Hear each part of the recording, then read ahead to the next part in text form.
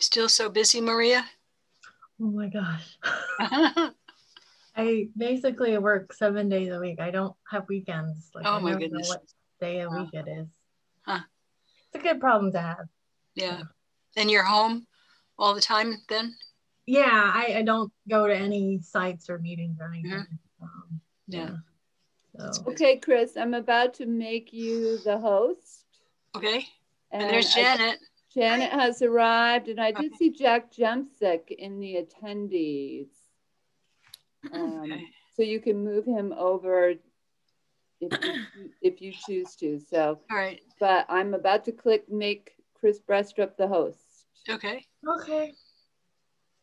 And then can you make Maria the co-host? Or do sure. I? I don't know if I can. I can't now because I'm no longer the host. I'll make her co-host. There she goes. You can do it. But okay. I think I can share screen as just a panelist, so it's fun. Yeah. All right. Well, I'm making you co-host anyway, Maria, because in case something goes wrong, you're there to get us out of it. All right. All right. And Chris, I have my phone. You can text me. Otherwise, I'm going to say, have a good meeting. All right. Thanks, Sam. Bye. Bye. All right. So are we recording? Yes. Okay. All right. Yeah, it's 5:04. Welcome to the Amherst Planning Board and Zoning Subcommittee joint meeting. It's Tuesday, February 2nd, 2021.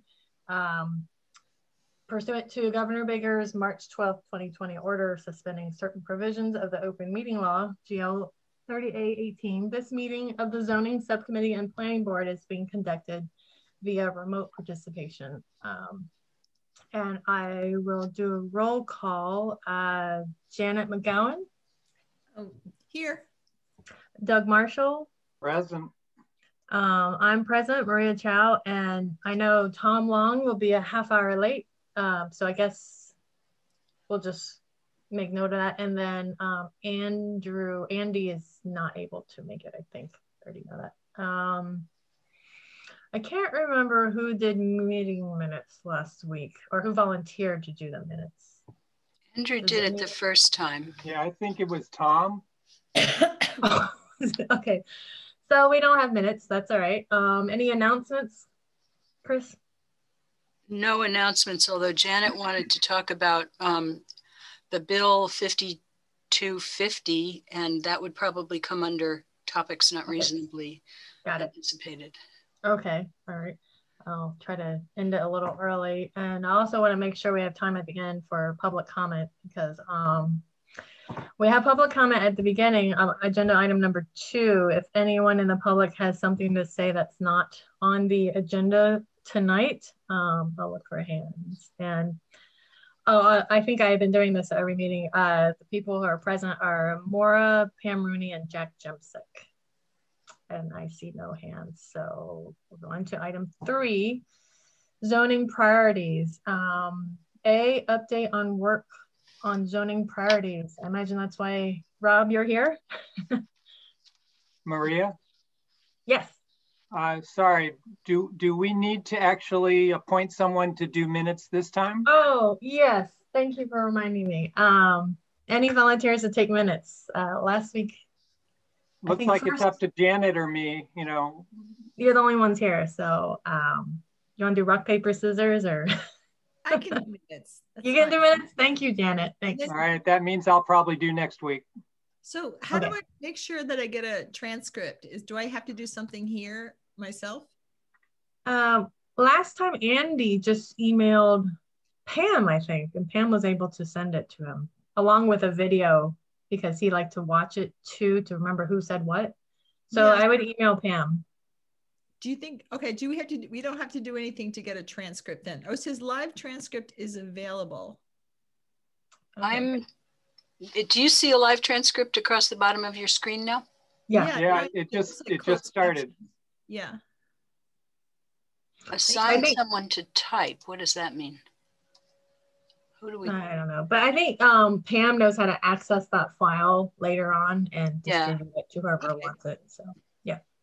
Okay, thank you, Janet, for volunteering on the minutes, and thanks for the reminder, Doug. I completely forgot.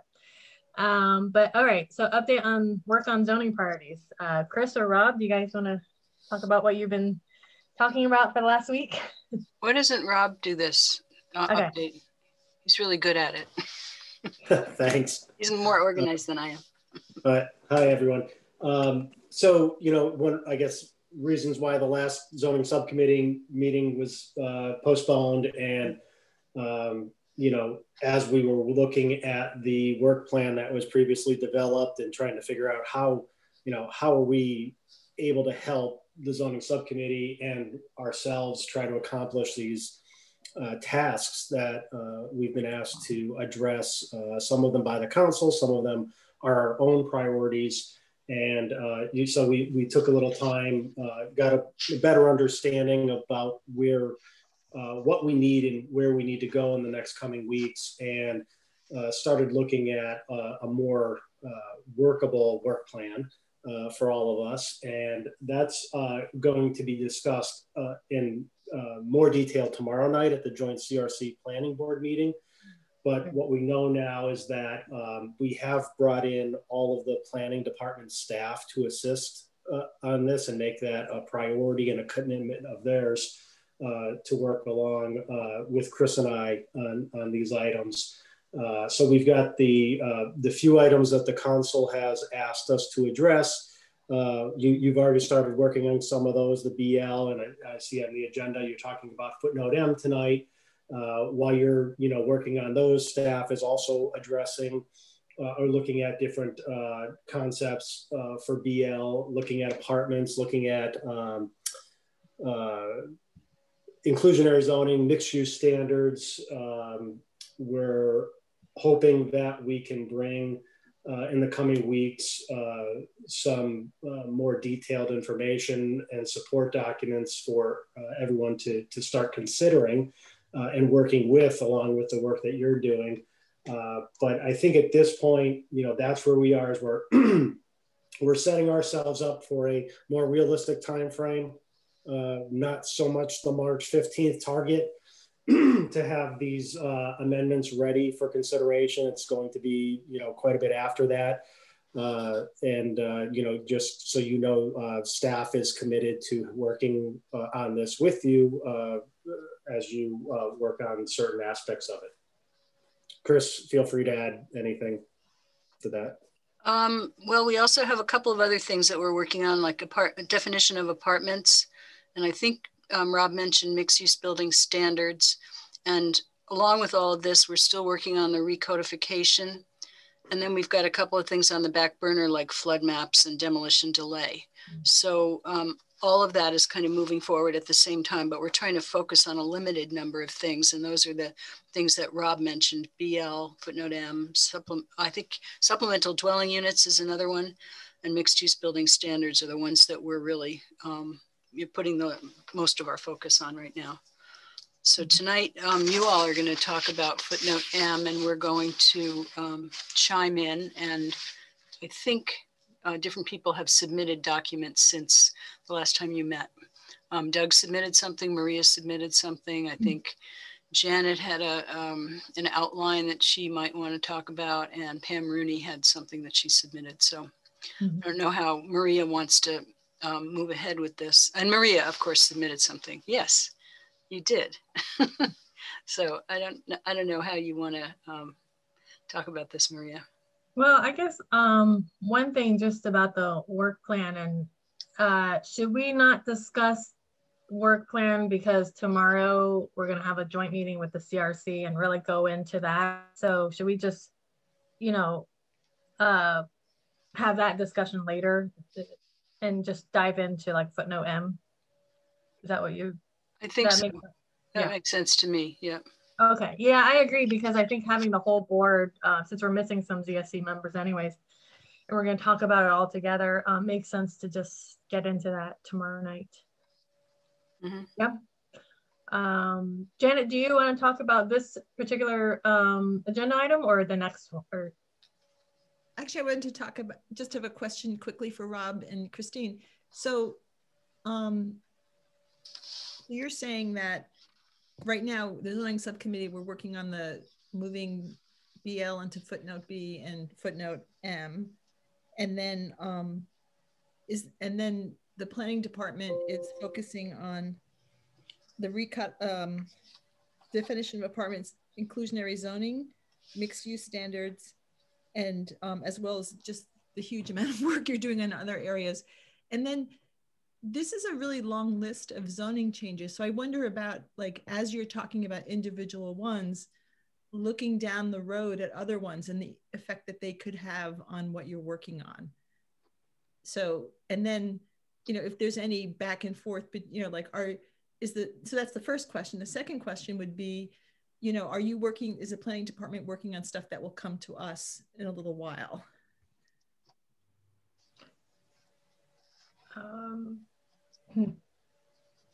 I guess I thought that would be the discussion for tomorrow because more members will be present. I don't know, Chris, do you want to get into? Has that been worked out, or, I mean? Well, I could talk about that a little. I think some of the things that the town council has asked us to do, we're kind of putting on a back burner for now, and we're trying to focus on things that relate to the downtown and more housing. And, you know, that's why we're focusing on the BL. We're wanting to, you know, get more housing in there. We're looking at footnote M, so we're trying to get more housing in there. Supplemental dwelling units is another opportunity to get more housing. Mixed use building standards is obviously something that we've been struggling with for a long time. Mm-hmm. So things like putting footnote A onto lot coverage and building coverage, I think that's one of the things that we're kind of putting on the back burner for now. And some of the other things that the town council asked us to do. So, you know, you can't focus on everything at the same time. And the zoning subcommittee had an opportunity to discuss the BL zoning district at your last meeting, I think, or maybe that was your first meeting. I can't remember. The last meeting was canceled, I guess. Is that right? I think we've had two. We've had two. Anyway, one of those meetings was BL. I'm not exactly sure what the second one was, but this one is footnote M. And so we're thinking that it makes sense to bring things to you sort of one at a time and not overwhelm you by having you discuss all of these things at the same meeting. And the staff is working on these things in the background and doing a lot of research and trying to create some of the same kind of maps that Maria and Doug have already created to understand what the impacts of some of these zoning amendments are. So, so is that, I think that's an answer. Yeah, I think that's great. And I think I'm really excited about the planning department really putting this as a charge for them to work on. So yeah, why don't we just get into footnote M, because I feel like we're gonna have this discussion tomorrow more in depth and with more people who are making the decisions. So it makes sense to just go into the next item. So Janet, is that your hand raised still from the first? Oh, I'm thing? sorry, it's still right. I think, I guess for me, I understand why we're going one by one. I'm trying to lower this hand. But I also think the lot coverage one, you know, sort of supersizes so many things. And so I think, you know, that's always in the back of my head that, you know, it's the most comprehensive change to the town. And whatever we're working on, you know, if it's a mixed use building or an apartment building or, you know, something in the BL, if the lot coverage is really up for grabs or can really extend to the setbacks and they're waivable, we're really talking about like a supersizing thing. And so I will bring that issue up as we talk about it. But I mean, but if, you know, if we made all these changes and all of a sudden this huge change came in, I would feel remiss that we hadn't caught that earlier. So that's, but I can talk more about that tomorrow. So. Okay. So item B, footnote M, Doug, you can share screen, not as a host, right? You can, I think you can, yeah. So do you want to talk about your charts you showed? Because I think that actually sets up what my work. Yeah. So. Sure. Oh, so sorry, we're moved on to item B, discussion about removing footnote M, section 6, table 3, zoning bylaw. So that's what Doug's gonna show. Right, okay. So I trust you can see a screen with a bunch of pink and green on it? Yes. So may I just inject this for a minute? Maybe someone should describe what footnote M is, so people who are out there in the audience will understand what we're doing. Yeah, I can do that, or Chris, I'm sure you can do it much better, but I can literally read it. Yeah, why don't you do that, Maria? Okay.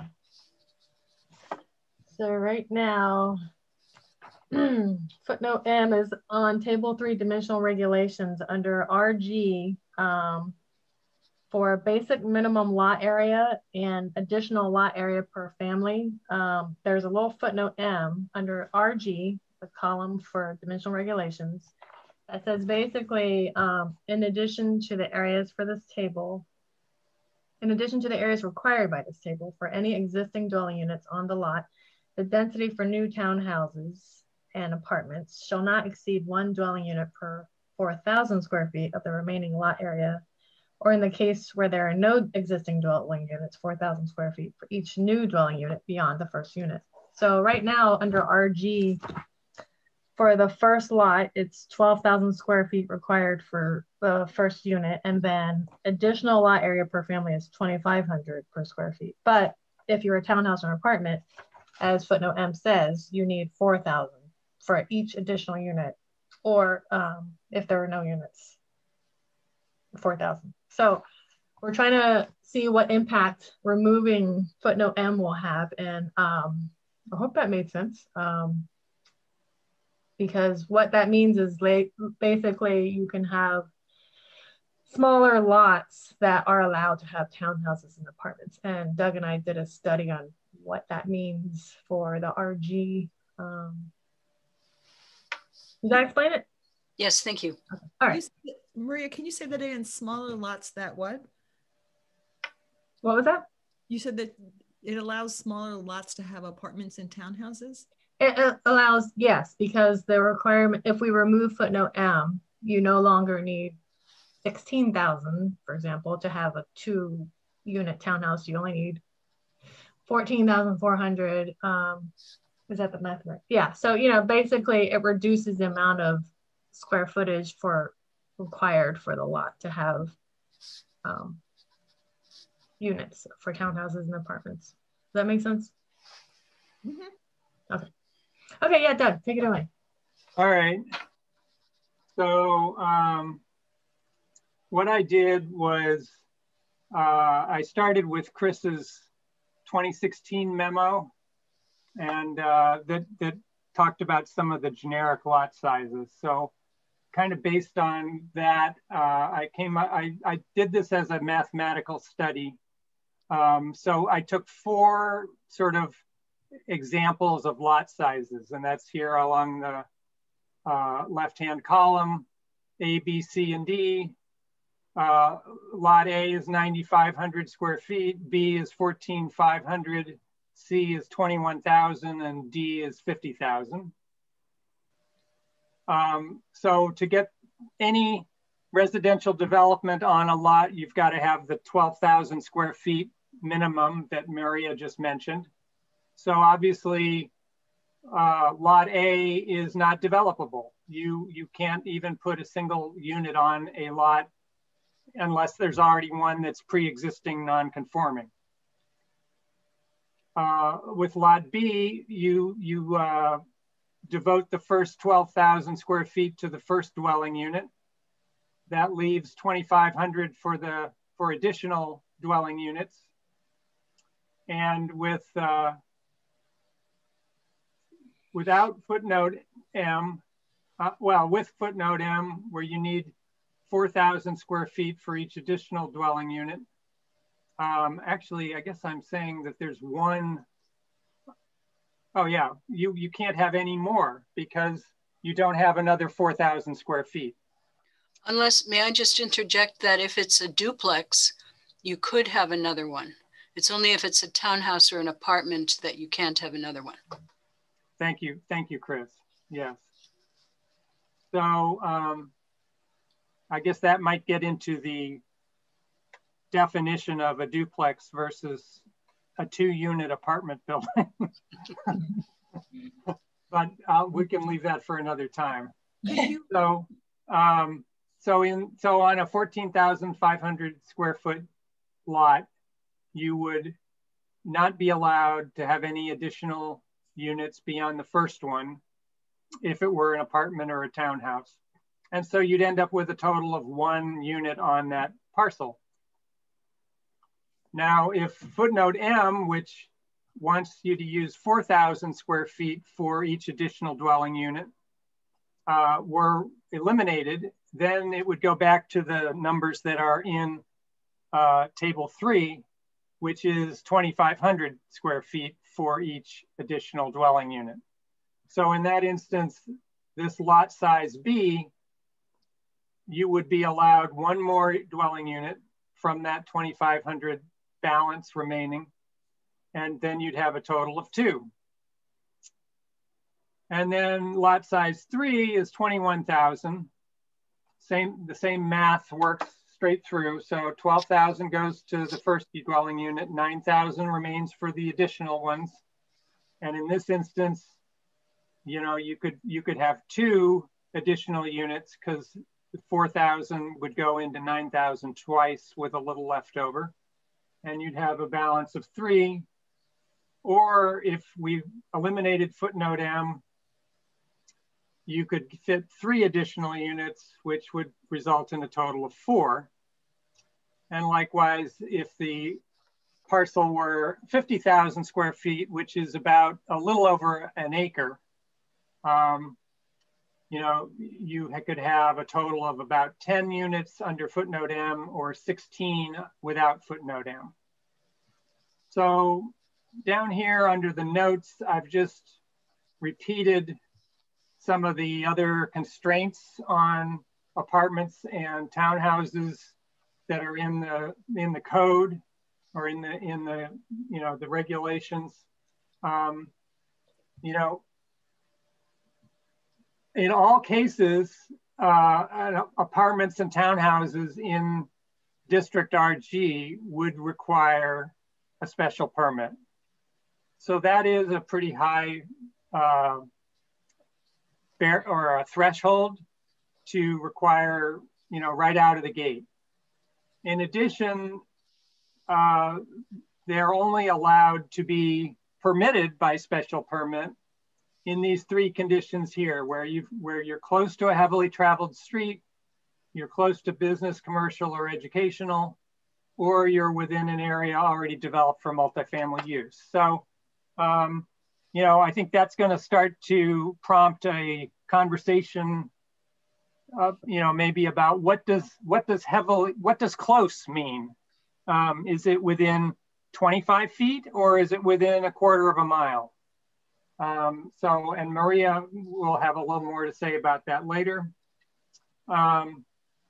Then we've still got the definition of apartments that limits them to be between 3 and 24 units.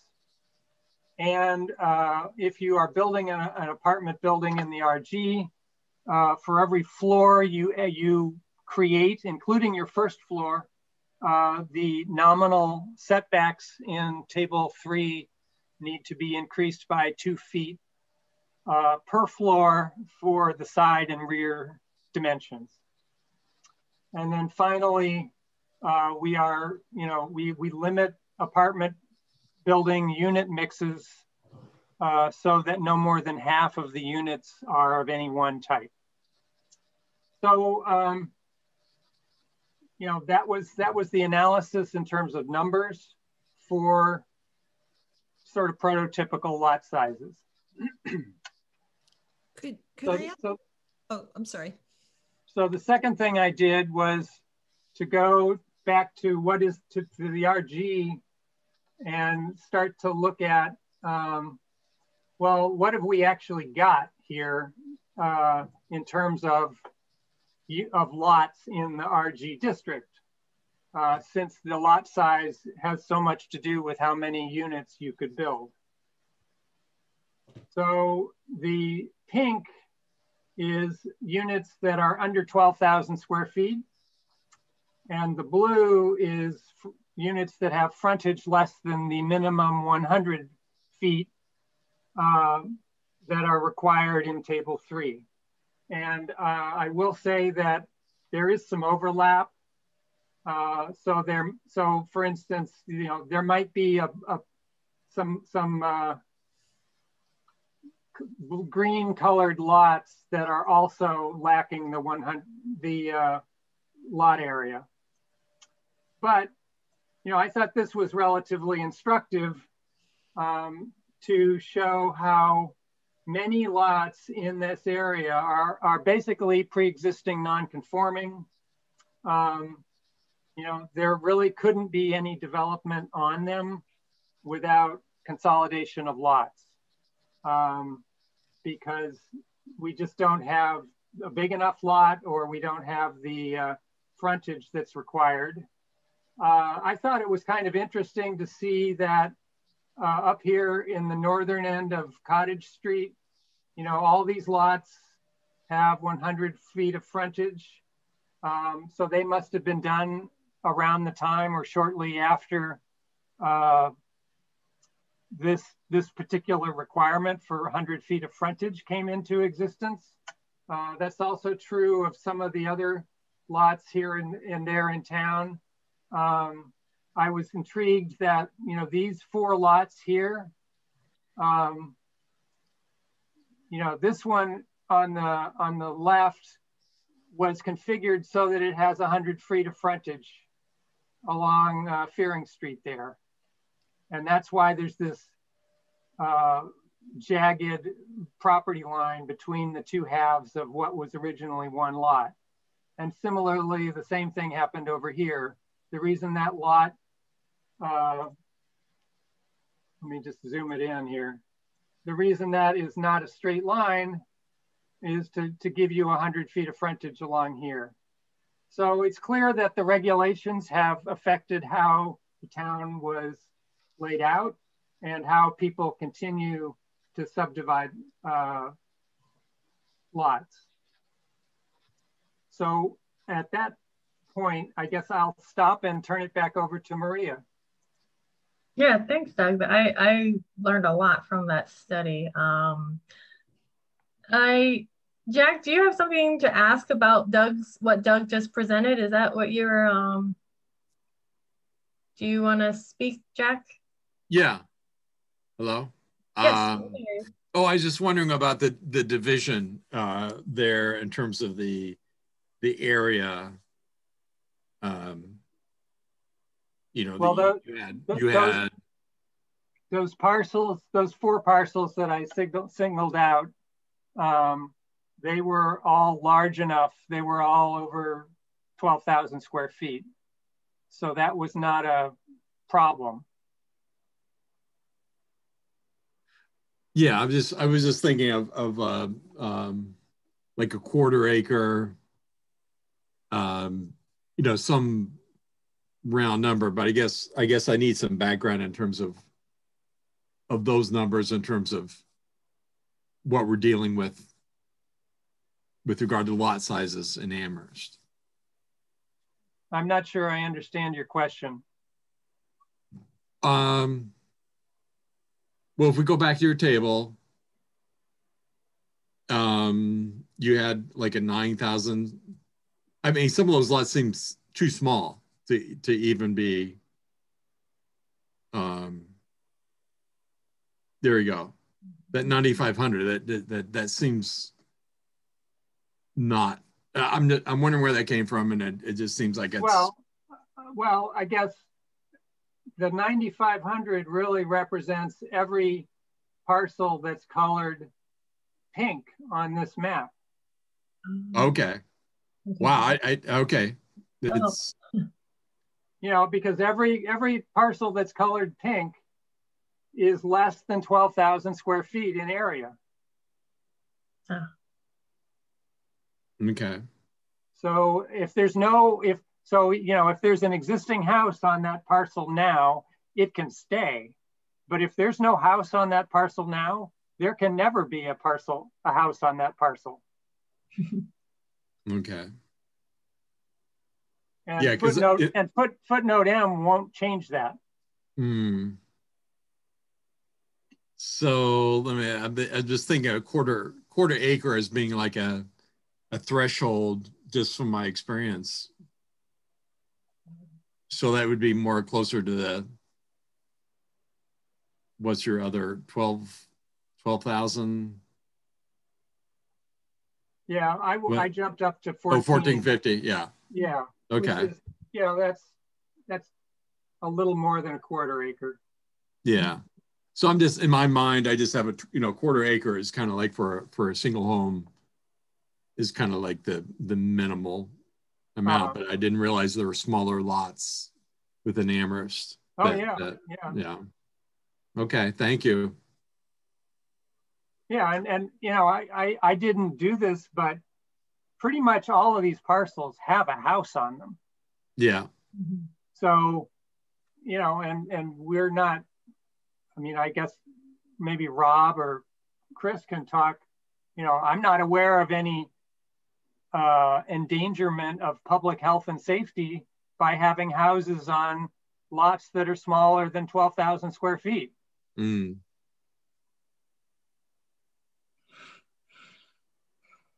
Okay, thanks for the question, Jack. Janet, you have a question for Doug? Yeah, so I was going back to your chart with the pink and green. So could you pull up or make another chart with lots that are, you know, 45,000 square feet or 50,000 square feet? Like, would that be something that you could color in? Because then we'd have a sense of how many lots could have like 16 unit apartments. That's my study, so I'll be sure. So then my next question is, going back to your first chart, any of those lots that have a house on it could have a supplemental dwelling unit or a supplemental apartment. And my question so any house could have at least 2 units on it to start with. And my question for Chris is, could any of those houses also be turned into a triplex or fourplex? Could it, you know, either by, I've been kind of meandering through the subdividable house or the converted house, or, you know, all the different ways. And I know that in the RG, you can go up to a fourplex. So if we're looking at like trying to get more units on a lot, there are other ways to do it. So I was hoping to have your chart maybe also consider that, you know, you could have more units without entering into the realm of footnote M. Well, you are still limited by the allowable lot coverage and the setbacks. So, but if you had a big house on a small lot, that could be a 3-family or 4-family from what I'm reading on the code. But am I missing something, Chris? Or if I had a big barn, you know, on a, you know, that could be converted into a fourplex. So am I missing this, or am I getting this incorrect? May I answer that? Yes. Oh, yeah. So, yes, you can convert a larger house into multiple dwelling units, and I think you can go up to 6 dwelling units in the RG zoning district. You can only add 1 dwelling unit if you don't have the correct lot size. In a converted dwelling, you're allowed to get a modification of the lot size for the addition of 1 dwelling unit. So you can't have that modification for any more than that. And yes, you can build supplemental apartments. You need a special permit to do that. You need a special permit for converted dwellings as well. Supplemental apartments do not require the additional lot area per dwelling unit. Supplemental apartments have a limitation, which is that they need to be owner occupied. So depending on your point of view, that is either a good thing or it's a limitation. So a developer would find that to be a limitation because he would presumably not want to live there, but a homeowner would presumably think that was a good thing and could have a rental unit or a unit for a family member on the property without having the additional lot area. Supplemental dwelling units are limited in size. Currently, they're limited to 800 square feet or 900 square feet if they're fully handicapped accessible. So if I was going to convert a larger house into 6 dwelling units in RG, does it have to be owner occupied, or is there any other restriction other than 350 square foot per unit in terms of? I believe, and Rob can correct me if I'm wrong, but I believe that for a converted dwelling, it has to be owner occupied. And you could go up to 6 units with a special permit if you had enough lot area. In other words, you'd need the extra lot area per dwelling unit to go beyond 1 additional unit. So footnote M is useful in that way because you would only need the 2,500 per unit. But if you were to do a converted dwelling Would require 2,500. Oh, it's the same. Oh, per dwelling, because it's not an apartment and it's not a townhouse. Okay, so that if you could do it with that 3, 4, 5, or 6 dwelling units is not considered an apartment. It's just a converted.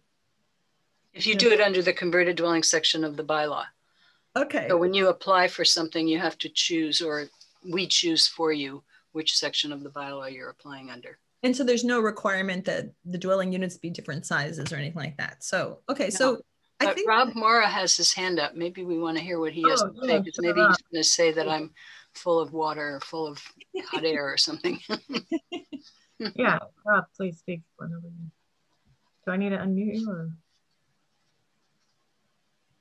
Yeah, so to answer one of those questions, the maximum number of units in the RG and the converted dwelling provision is 4. 4.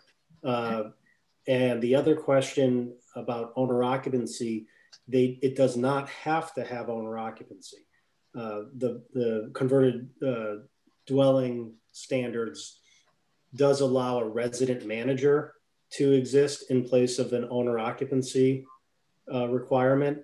There's some other criteria that have to be met for the board this would be the Zoning Board of Appeals that would be issuing the special permit to find in order for the owner occupancy requirement not to be applied. Has to do with location to heavily traveled streets or educational areas. There's a couple other criteria. And if they find that, then it doesn't necessarily have to have that condition. So if you had a house that was on a small lot that was big enough to convert to 4 units, is there a minimum lot? Could you say, no, you don't have enough lot, your lot isn't big enough? Because that's right. So for the 4 units, you would need the minimum 12,000 square feet plus 2,500 for each additional unit. So this isn't a footnote M matter under converted dwelling section, but you do need that additional lot area. Of 19,500. So that kind of leaves, I think I see why you're asking this, Janet. You're trying to find out, can you still not get rid of footnote M, but still have more multi-family? And it's up to 4 units, basically. If you want to do townhouses and apartments, you need a pretty sizable lot if we footnote M. And I can show where that would impact, because it's not too many places, actually. That was a good study to do. Doug and I talked, I forget when, but we kind of talked about what Doug touched on, where, where are the main arteries of downtown? Where are those heavily trafficked areas? And what I did was I just used the entire RG. I didn't say, well, it'll be easier if I just show this. So okay. Let me, okay, thank you. Maria, can I ask one question while you're bringing that up? Yes. Mostly a question maybe for Rob. Have you had people that built a large dwelling on a lot, maxed out the buildable area for a single family house on a lot, and then came back 5 years later and converted it to a multiple dwelling structure? No, that doesn't generally happen. By the definition of the converted dwelling, that structure needed to exist for at least 10 years, the principal structure. So we haven't seen that yet that I'm aware of. Okay, so there's a 10-year rule of thumb about that. Yes. Great. Did not know that. Can you guys see the diagram? Yeah. Yes. Okay. Yes. So the arteries that sort of the main heavily trafficked corridors Doug and I talked about were, this is Amity and Main. Yep. Route Main 9. Street and Amity. Yeah, Main Street and Amity. This is Route 9. And this is North Pleasant, or 116 North Pleasant, East Pleasant, you know, kind of changes name as you go north. And then this is Triangle here. So those are the sort of what we just selected as, all right, those are the heavily trafficked areas. And then the next criteria is if it's near already a lot of areas that have a lot of multi-family units already like developed in that way. And so I drew the arteries, and then this sort of purplish gray thing is a 1 mile radius from the center of town. So you can see it's all pretty walkable. These are the 3 unit parcels in town. These are 3 unit parcels plus the 4 to 8 unit parcels. These are the, what I just said, as well as, sorry? I'm sorry, I couldn't find your little hand. Okay, I'll start back. Okay, so these are the 3 unit parcels. The ones that are in this sort of cyan color, those are all the 3 unit parcels in the RG. Mm-hmm. Oh, sorry, this is the RG. I hope that's clear, the sort of beige area. Okay. These are the 3 to 8 unit parcels in the RG. These are the 3 to 8 and more unit parcels in RG. And then this is all of the non-owner occupied parcels. So, you know, I'm not saying they're all rentals or all condos. I don't know exactly their criteria, but it just means that these are either, you know, 8 or more units per parcel, or they are probably rentals because they're not owner occupied.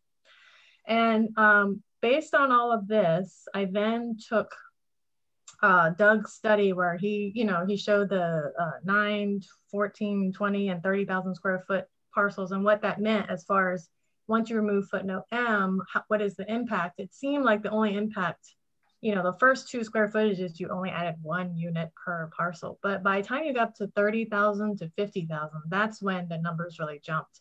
And so what I used as my criteria was all the parcels over 30,000 square feet and along these orange colored arteries. So we'll start here with Amity and Main. The big red dots are the properties that are 30,000 square feet and up. I added some letters just because those parcels are larger than 30,000, but you know, it's a historic project there. There's a church. This is the Emily Dickinson. That's the women's health, women's club. These are over 30,000. This one's a little far back, but it's got frontage. And then this is a historic inn, and that's a church. So along with Amity and Main, these are the parcels that have over 30,000 that I kind of considered close. These are close-ish. The ones that are smaller dots just mean they're further away from these corridors. That's the only difference in the size dots. So if we look at Route 9, there's only a couple that aren't Amherst College owned that are over 30,000. And then along here, that's all Amherst College, this is Amherst College. And then there's pretty much nothing. This is the only area that's in RG. There's not much directly on this corridor. I guess you could count this because it's in an area that's already got a lot of multi-family units or it's non-owner occupied. Along this corridor, these were all under 30,000. There you get some up here that are over 30,000, and so and then these are they're over 30,000, but they're, you know, I guess you can consider they're close to a lot of multifamily and near an artery. So as far as Doug's chart, I don't think I can get to it, but what happened with the numbers? Maybe I can get to it, or let me stop sharing. Maybe Doug, you can pull it up again if that's possible. Once you got over 30,000, your units didn't double, but they weren't like, you know, you just added 1 or 2 units. It would go from let's see, let me move the screen. It would go from like yeah, from 10 to 16, you know, at 50,000. And then at 30,000, I did do the math and wrote it down somewhere, but there's no way I'm gonna be able to find it right now. But it, you know, it was a sizable jump. So anything below 20,000, well, actually anything below 30, I didn't even bother with, because it seemed like if you remove footnote M, you're gaining 1 unit. Once you go to the 30 to 50,000 threshold, that's when there's impact. And if you remember, okay, maybe, sorry, if you could stop sharing, I'll go back to my diagram that shows the red dots. Oops, wrong button. I turned on my printer. There it is. You can see it's a handful of lots. It's not a huge impact.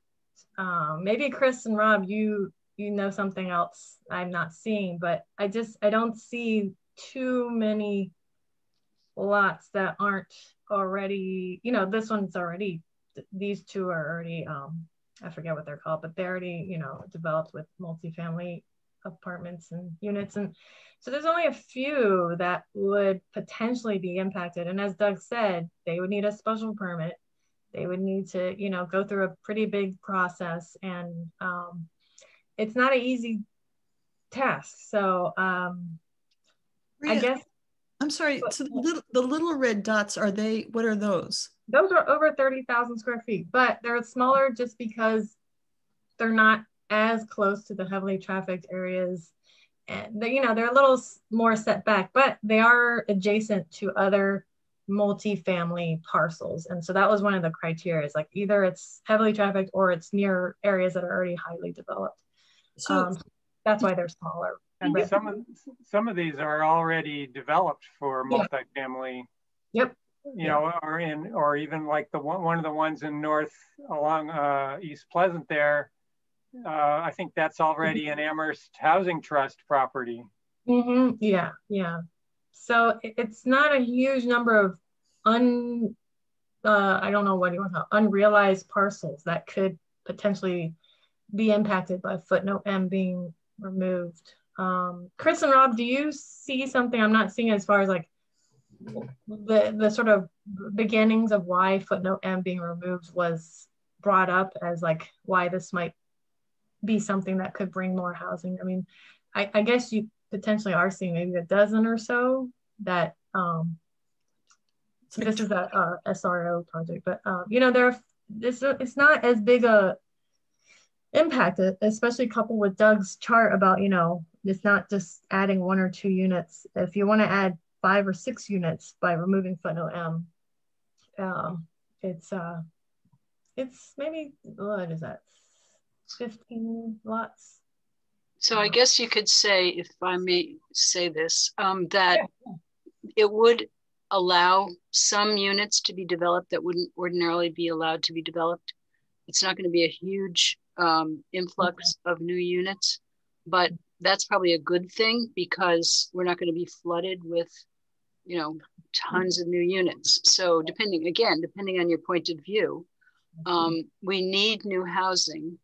Yes. Maybe we don't want, you know, a lot of big developments, but it's good to know that there are parcels that are available to be developed. And, you know, we need all the housing we can get, really, without going beyond our master plan, without developing in our hinterlands and our farm fields and our forests and those outlying areas. We want to develop in places that are already developed. So if we can find places that are suitable for development, then that's a good thing. They're already near services, they're on sewer lines and water lines, they're on streets that are already there. You don't have to build a subdivision. So the fact that there aren't a huge number of these things, I think, is probably a good thing, because it's not going to scare people too much. What is the number? I mean, so that looked like 40,000. I mean, so they looked like there were 20 or 30 of these 30,000 square feet or more, but so could we quantify that? And then also, Maria, can you do an analysis of all the lots over 30,000 square feet, and, you know, the smaller ones and the bigger ones? And, you know, because I think, you know, when we talk about you know, I don't, that doesn't look like a handful to me. I think of a handful as like 3 or 4, or maybe 6, but we're talking about 20 places that could go up to the maximum. And then as those places develop and as the town adds more and more multiple houses, that opens up more lots that are, you know, the more multifamily housing you have, which we're trying to encourage, and the lots on the, you know, whatever the interior neighborhoods open up. So I think it's probably good to say how many, you know, all the lots that are 30,000, all the lots that are bigger everywhere, because at some point they could be developed. And I think, you know, would we be changing the nature of the RG by having all these apartments and 10 houses built in? I mean, I think you have to take the long view, but this doesn't look like a handful to me, but I know that, it, you know, 30 years from now, you know, you know, those other lots will, you know, hit the criteria, which is. Oh, so you're coming at from the other side. You think it's too many that would be impacted, whereas Chris was saying. I don't think it's a handful what you're describing, but I'm just wondering. 22 lots. Could you show most of them were already developed? Could you show all the lots that are 30,000 or up, and then we can just start counting them, you know? And yeah, it's 22, but a lot of them were already developed. I guess I could have shown which ones were already, you know, had been developed, so that 22 subtract out. I can already see from my perspective, 3 of them are already, you know, that 4 or 5 of them actually. So it's probably like 15 lots that are over 30,000 that don't already have, like, you know, multiple apartment complexes. They're maxed out, or? Oh, I don't know if they are. I haven't, you know, like one of them is Aspen Heights. They're further out, you know, toward Belchertown. So I guess I'm just trying to get the data, because you know, it's like, you know, what's the possible build out? And then, by the way, I think there's somebody raising their hand in the audience, but so I, you know, my question is like, what's the build out 10, 20, 30 years from now? And then the other question I have, which is, you know, so I would like to see what this all could look like. And then if somebody combines a lot, you can make a $30,000 square foot lot, or a 50 by putting 2 lots together. And then that could be another, you know, dense apartment complex or townhouse. I talked about that scenario, and it just seems like for a developer to purchase that amount of square footage and then go through a special permit and then develop, you know, put the money in to develop however many townhouses and apartments, it just seems like such a hypothetical situation that's not likely. I mean, we can talk about, you know, all the situations that are possible, but I think the idea is that if we remove footnote M for 90% of the scenarios, what is the impact? Is it detrimental to our town? And I like this idea of having this, I keep saying this, we have this toolbox of various types of housing. And I like that point that Chris made, how, you know, it may not look like a big impact, but all the different types of additional housing we can bring to Amherst is all in the right track. And so, right, Jenna, I think we do need to understand the impacts more. And so obviously this would be something that would be good to continue studying. But initially it seems like any small lots, it's not worthwhile. Anything large, it is. And then what we need to do is think through what current lots over 30,000 are not already maxed out and what that might look like. So those could be good next steps as far as studies. Yeah, I think it would be helpful. The other thing is, if we go back to Doug's first chart, I think I missed writing something down, but I have a question for Chris and Rob.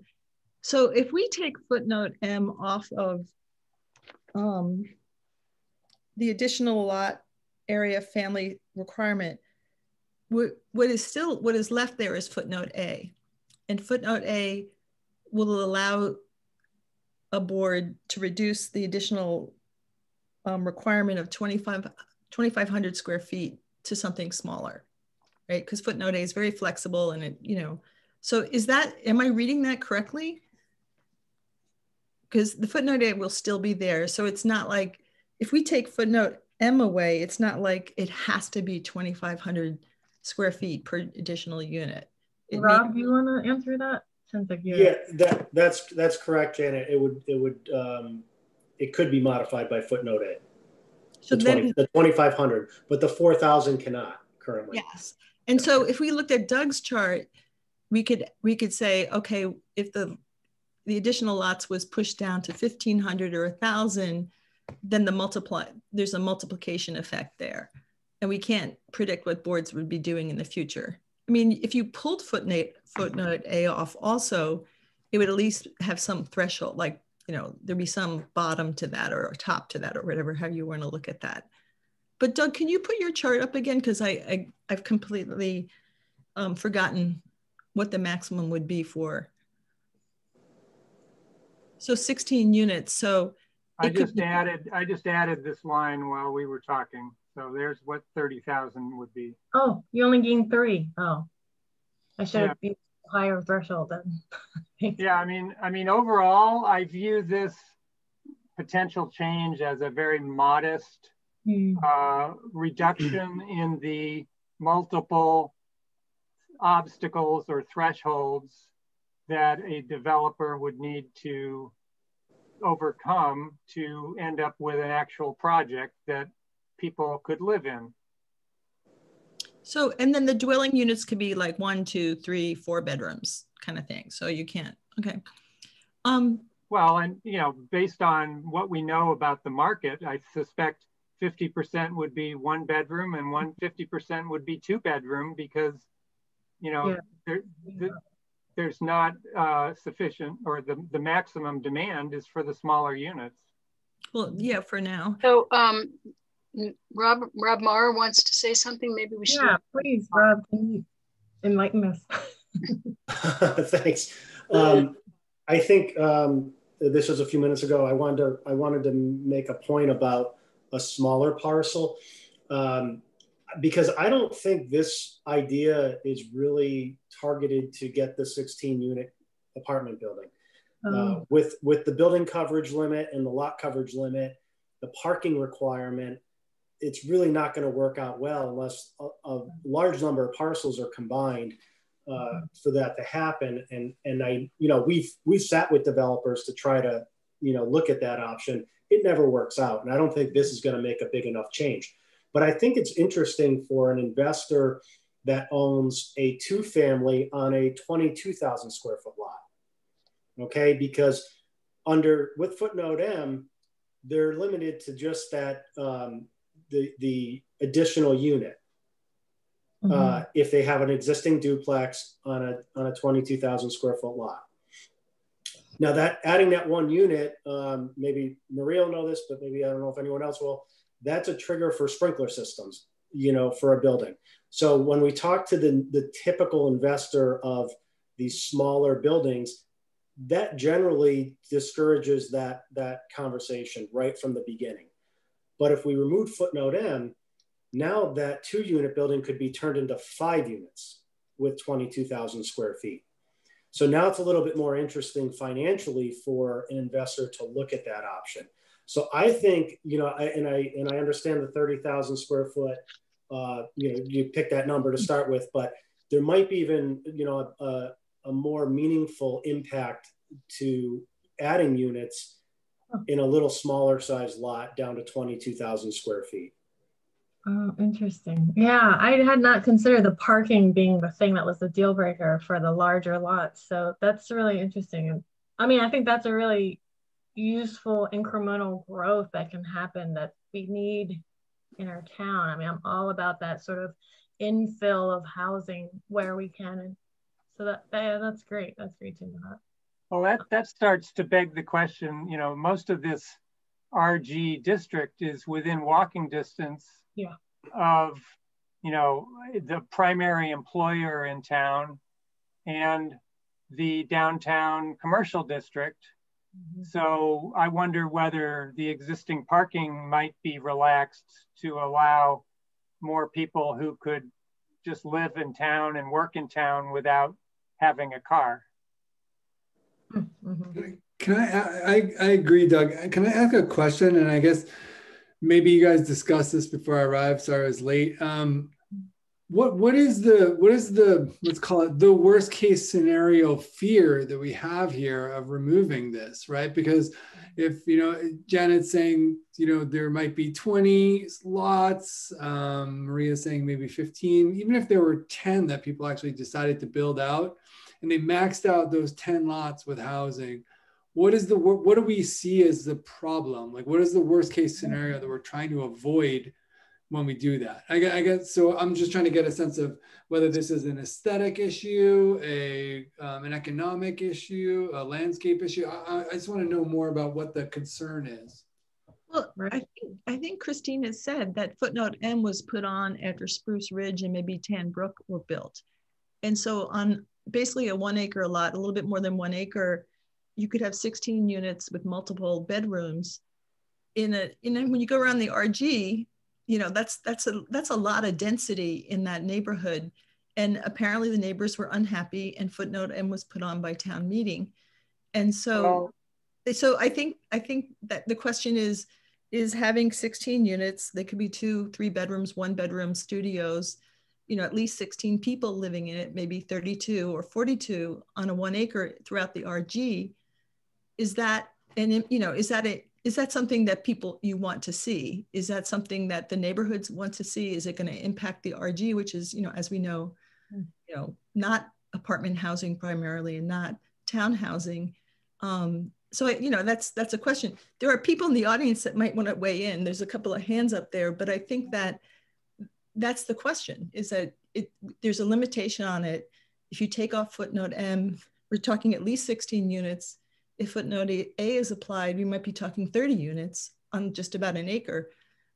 Is that the RG? Will that change the character, the historic nature? Will it affect the neighborhood quality? You know, if it's all undergrads, we know that would be probably problematic and things like that. Well, I guess, you know, that saying the statement that Spruce Ridge, or forget the project, Spruce Ridge, it's kind of like the same argument about the downtown buildings, saying like everyone hates them. It's not the case. It's not the case that everyone thinks that project was bad. So I feel like that's a hard question to answer, Tom, because it's not black and white.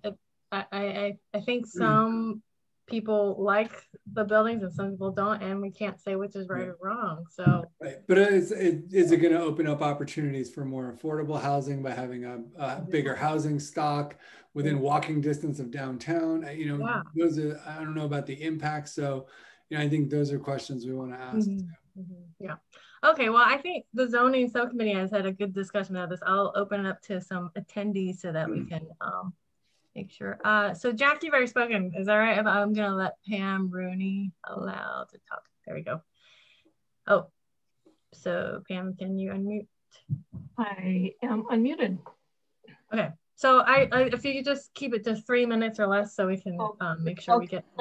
I mean, this is I had hoped a little bit more informal conversation than a public hearing. So but I did want to say, thanks to Rob for bringing up the fact that it really is at about 22,000 square feet where you get the opportunity to put on 4 additional units to a property, so that if Doug, and those are really great graphics, by the way, of the really small parcels, which kind of, you know, if we could do an overlay of the really small parcels that are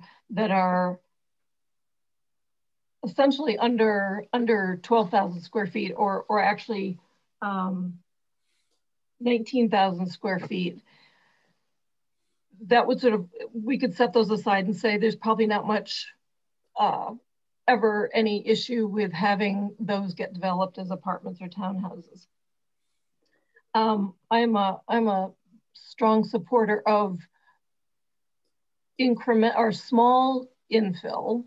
I think the New England style of house is that of sort of the build on, and as long as it is in context and is meeting the square footage needs of the properties, I think that's a good thing.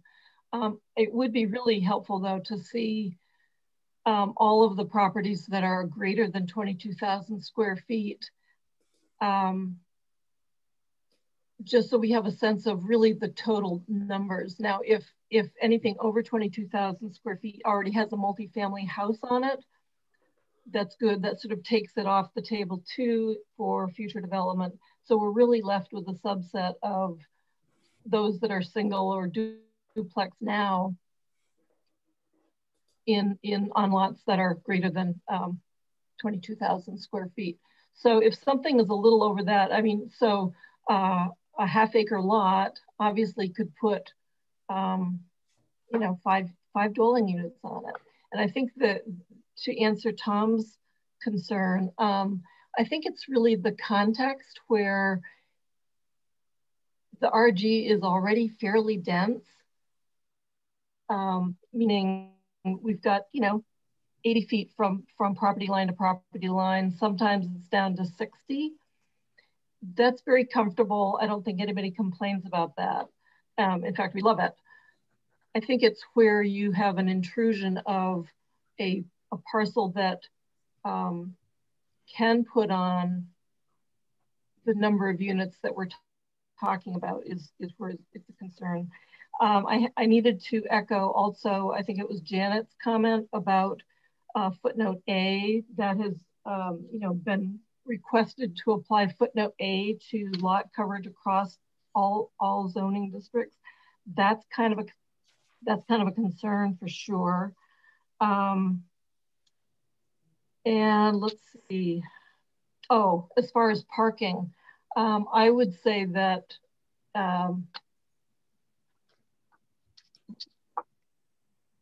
we're still in Western Mass. That's all I'm going to say is yes, we can walk to the town center. Yes, we can walk to the post office, but unfortunately, we still need a car to go grocery shopping.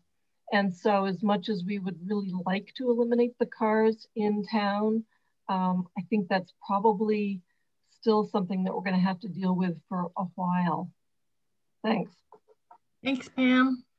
All right, Kathy. Hi, I'm unmuting. I'm just going to build on what Pam said to avoid repeating, starting with parking. I don't know how many of you have driven around these streets, but a lot of them don't have sidewalks. So there's no place to safely walk. So people walk in the streets.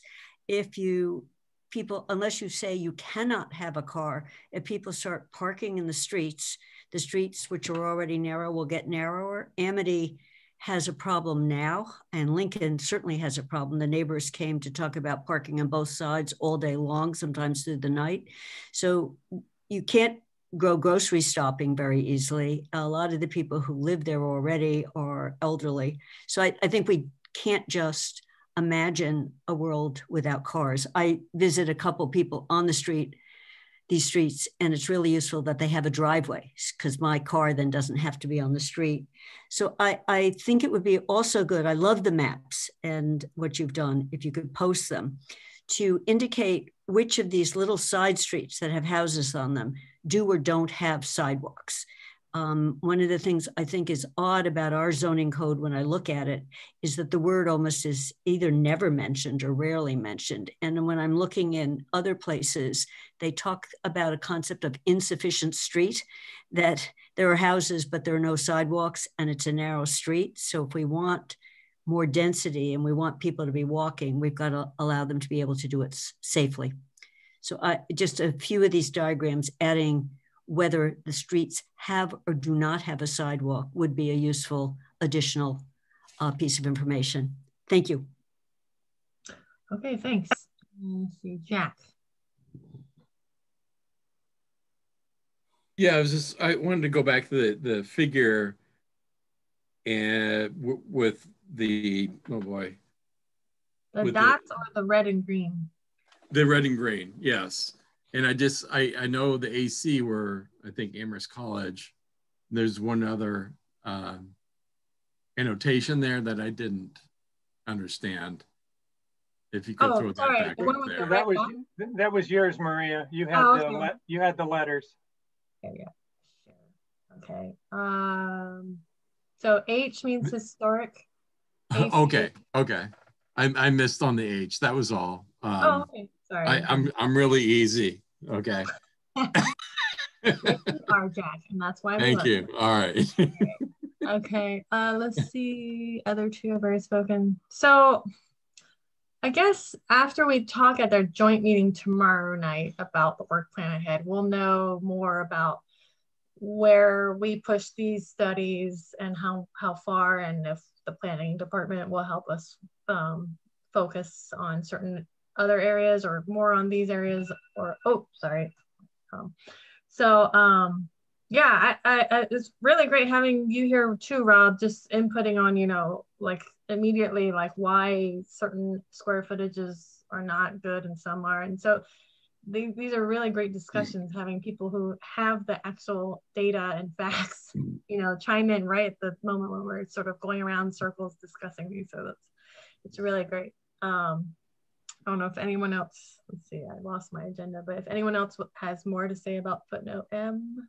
So could, in terms of next steps, could we have the charts kind of more expanded for like with Doug's chart, adding in the other ways to add additional units, like the I think, I mean, if when we talk tomorrow about, you know, the focus and what we're working on, if the ZSC is tasked still to, you know, study footnote M and study the BL, I think, yeah, we've got a lot of good ideas from all the input tonight about like what next layers of data to look into. So I don't want to be premature on saying, all right, next meeting, we're going to do this, because I think tomorrow is going to be a big discussion about the work ahead. So so I think thing is that, you know, I feel like I'm on a multi-year getting to know the zoning bylaw, and I'm a little afraid of what Ben is going to do. I have to kind of relearn it. But as I see the many, many different ways to add units to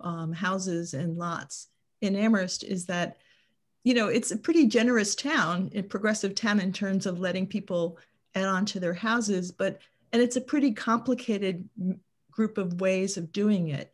And, you know, at some point it would sort of like, let's simplify this. But I think that if we're going to go to the CRC or the town council, you know, you could sort of say, oh, you know, this footnote M does this, but actually I feel like they have to understand the range of options. And so they might just say, you know, a 4-plex sounds fantastic, you know, or that's enough. 16 sounds like too many.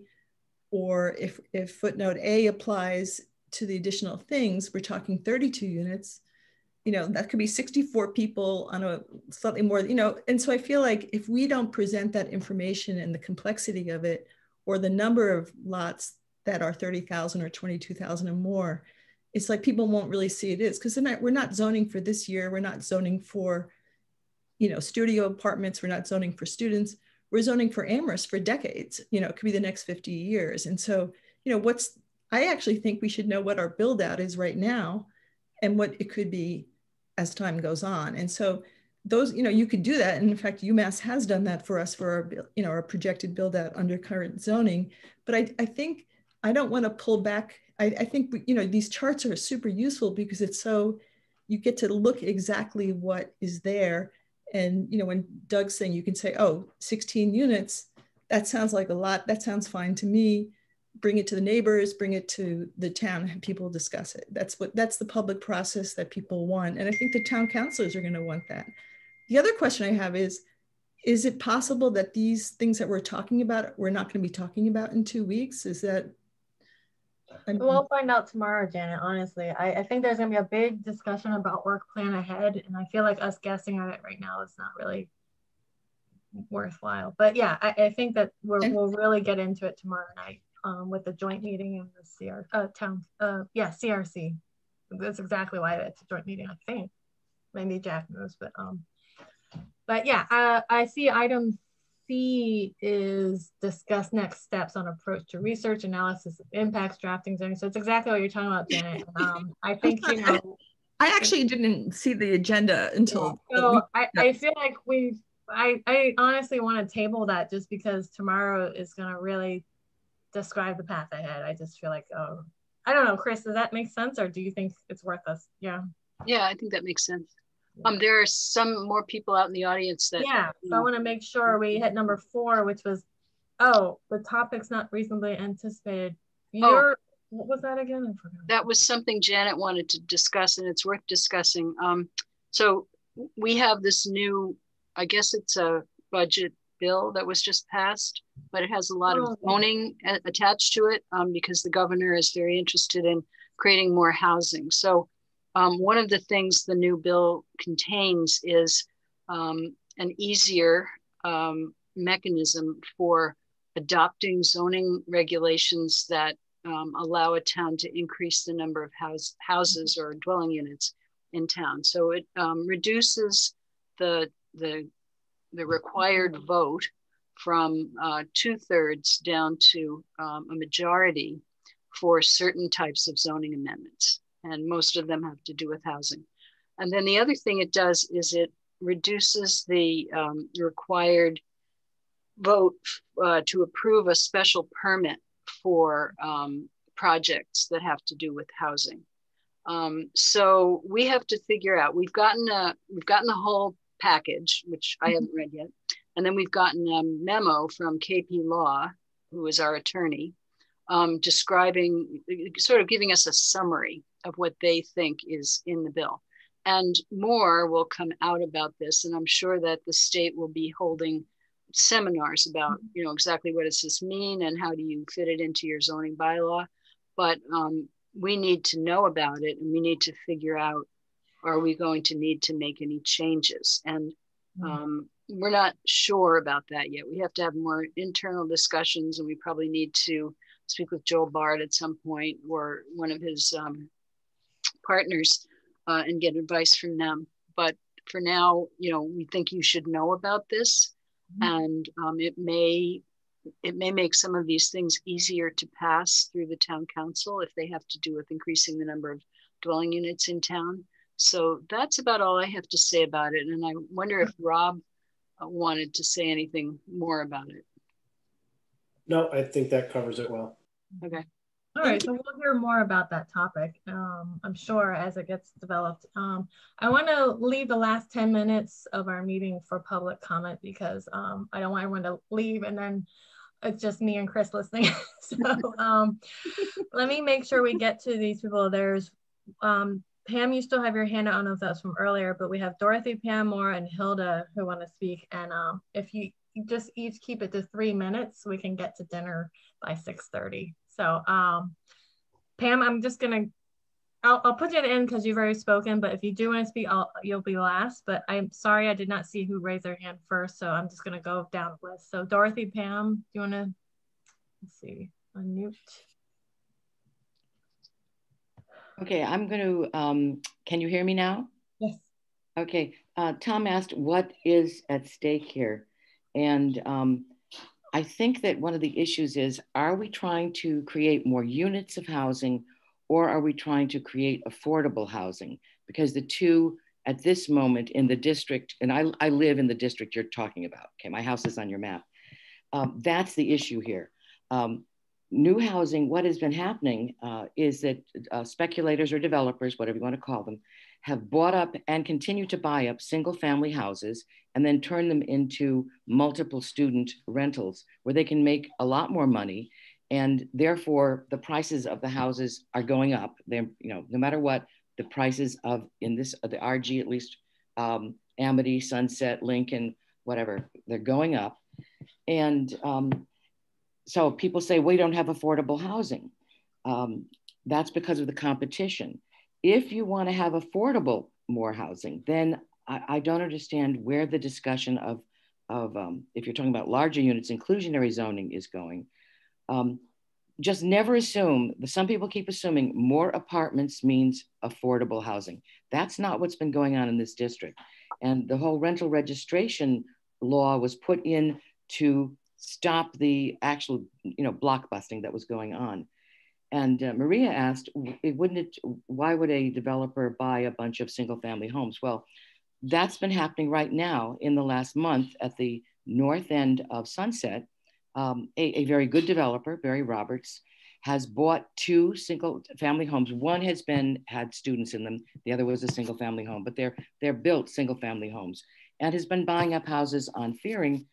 I have not talked directly to him, But I heard through a second party that he was thinking of perhaps doing condos, which is something that many people have said there was an interest in, but it's coming into the residential neighborhood. So there is, because we have a limited space, there's going to be some conflicts going on. And I think that just, you should not have an assumption that more housing means more affordable housing. I was really interested in learning from Rob about the sprinkler limit, and I forgot, what was the number of units that trigger the sprinkler? I live next door to a very large house, corner of Lincoln and Amity, which may have 16 students in it. And it's had one fire and it had another small thing, but it has a sprinkler system. And so nothing terrible happened. You know, I think sprinkler systems, when you have a lot of people, is very important. But why do you want more lot when you add units? Well, perhaps a building has a shadow. The higher the building is, the more shadow it casts. So you may want to have more land around it. And the house on the corner has a lot of land around it. So I have been living very peacefully next to that dwelling and have not been bothered by the fact that that it's very dense there. The people in Lincoln have the view of the 20 cars that are parked there. They're not so happy.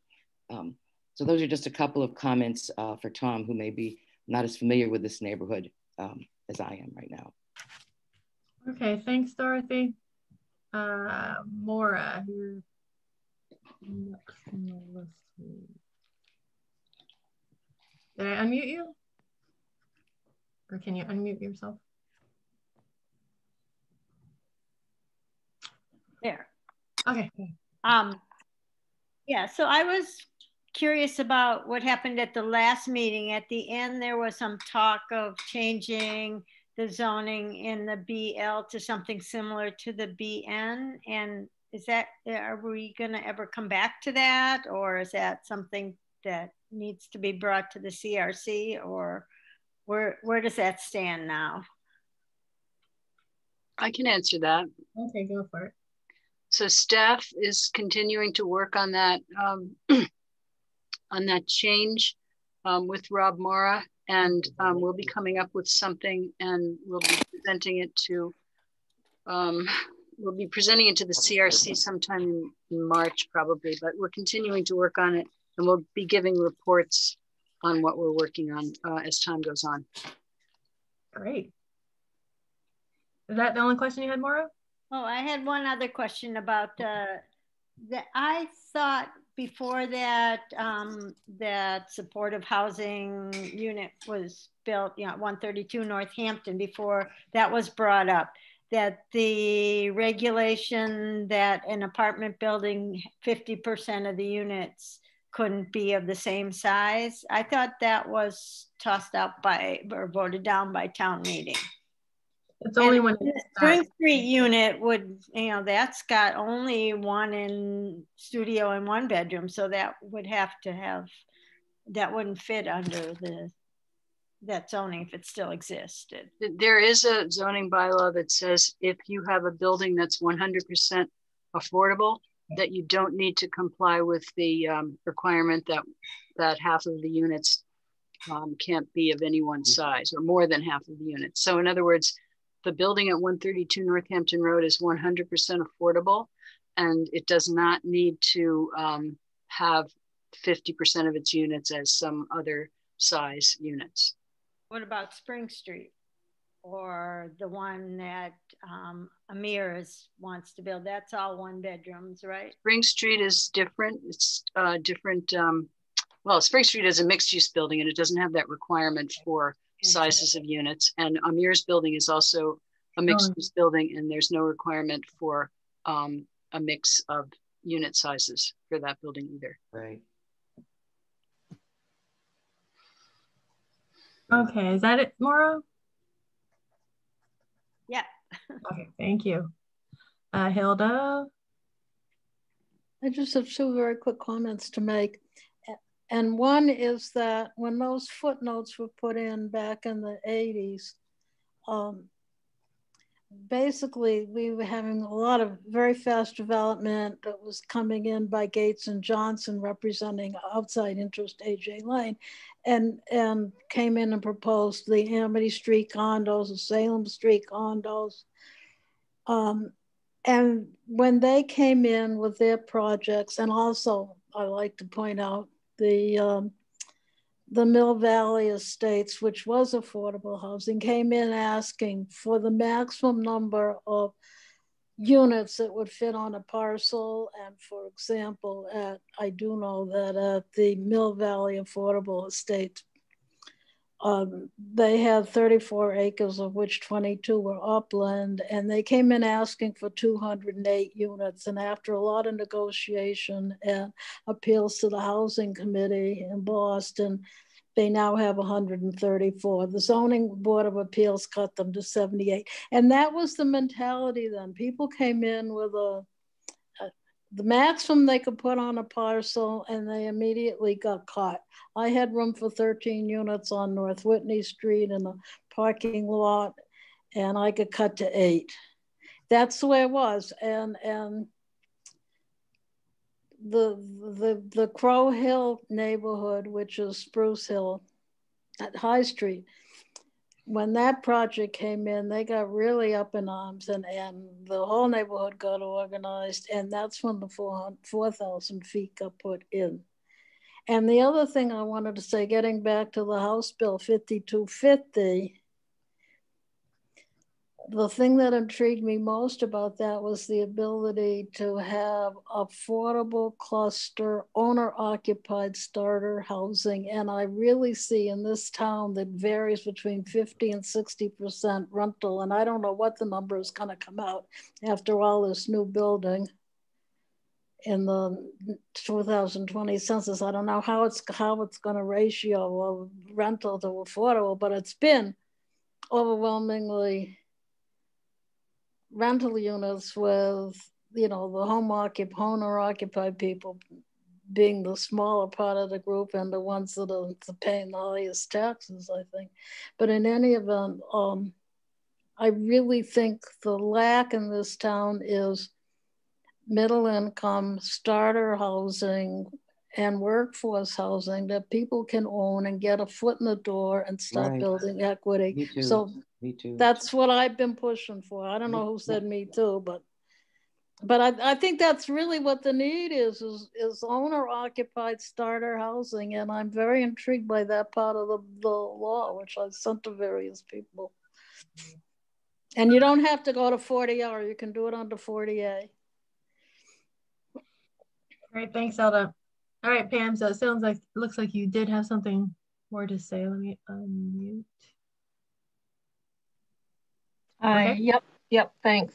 I wanted to make a comment more about the density of some of these properties that I looked at: Tanbrook condos, Spruce Ridge condos, and Salem Place condos. And I think when I was thinking about the 4,000 square feet sort of requirement for additional units, I applied the footnote M formula to those properties that were developed before footnote M came into being. But I wanted to see where they fell out. And my math showed me on 3 or 4 different places, also Village Park up on East Pleasant Street, it averages out around 10 dwelling units per acre. And if we were to talk about, in fact, enact the elimination of footnote M, then maybe there's also an opportunity to insert some other mechanism that really says in the RG district, the scale and density of Spruce Ridge, Tanbrook, Salem Place, Village Park is decent. It fosters community. It's a scale that still is in context with the neighborhood, and it is roughly 10 units per acre. So maybe that and I don't want to call it a cap, but maybe that designation is really something that we want to play around with. Maybe that's more important than the 4,000 square feet per dwelling unit. When I did the footnote M math, I think you actually would lose a couple of units. Anywhere from 10 to 25% of the units would have fallen away with footnote M. So if people are comfortable with the 10 per acre, maybe that's a target that we should be using instead. The other last comment about footnote M, it still feels really important as we try to address all of these affordability issues that relaxing the need to mandate a distribution of unit sizes or unit types still feels really important to me. That I really don't think the town benefits with, you know, full buildings of studio apartments. It doesn't push us in the right direction. Anyway, that's it. Thanks. Can I butt in before you hang up? That you gotta fix the mixed use building bylaw. That's the one that really needs fixing before anything. And then I also want to say Tambrook was built before footnote M. Okay. Tambrook was cut way back from what they had asked for too. I forget how many units would have fit on that parcel, but this is smaller. That was back in the 80s. All right, thank you everyone for your comments. I'm glad that Rob and Chris were here to hear that and transfer it to the rest of the planning department, because in our work ahead, yeah, all of these sort of various inputs from various people were really useful. So next meeting, we shall see. And then I think, yeah, tomorrow at the joint meeting between Planning Board and CRC, we'll know what our path ahead is and go from there. So, all right, adjournment. Thank you, everybody. Thank you very much. Thank you, Maria. Bye-bye. Thank you, Chris. Thank you. Thanks, Rob. See you guys. Bye. Bye.